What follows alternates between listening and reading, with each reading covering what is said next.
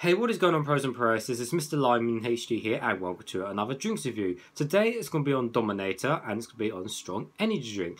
So I got this particular drink out of a random Polish shop, and it cost me 69p, which is a okay price. So I'll give you guys a full 360 of the cans. They have a fairly cool can design. We have fairly cool font and stuff. We have quite a few colours. We have the white, the blue, the orange. So fairly cool mix up of colours.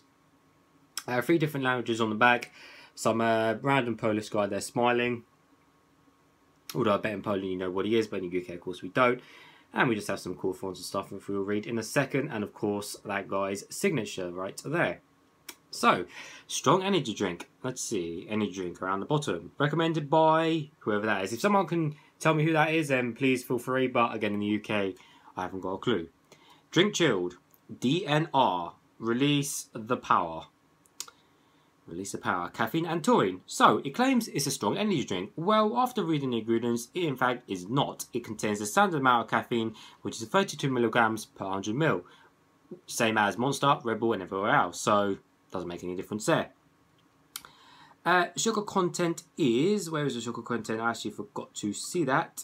Sugar content is... of which sugar 12.1 grams per 100 ml. So, again, is around the average sugar per 100 ml as well. But apart from that, nothing really else interesting on the ingredients. It contains your usual vitamins, vitamin B6, B2, B12, your usual vitamins, pantothenic acid, and blah, blah, blah. So anyways, on the bottom there's nothing, and on top we have a nice blue pull ring. So anyways, it's nice and cold. I have got a cup, let's go straight into it. So I'm pretty much assuming it's going to be a standard energy drink flavour, colour and taste. But nevertheless, it could be pink and I could be wrong. Anyways, let's get straight to it. Hopefully it doesn't explode over me. Ow. That was pretty tough. There we go. Let's see, is it going to be red? Is it going to be blue? Let's find out. Of course, it's a standard energy drink colour, isn't it, guys? What else would it be? So, of course, it is fizzy.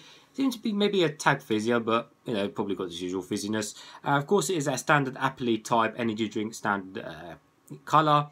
Is a little bit see-through. The smell smells like standard energy drink, but nevertheless, guys, let's taste some.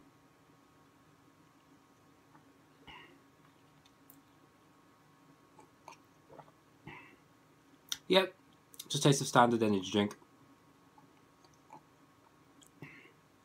Yep, although it doesn't taste like the like the Euro shop or corner shop 30p energy drink. It tastes more like the mid-range random type brand you get. So it doesn't taste just as bad as like the cheaper ones. It just tastes of a nicer energy drink flavour. But yeah, for the most part, it's just the standard flavour. And for that reason, it does get a thumbs up. But hey, so anyways, guys, as always, thanks for watching, and I'll see you all later.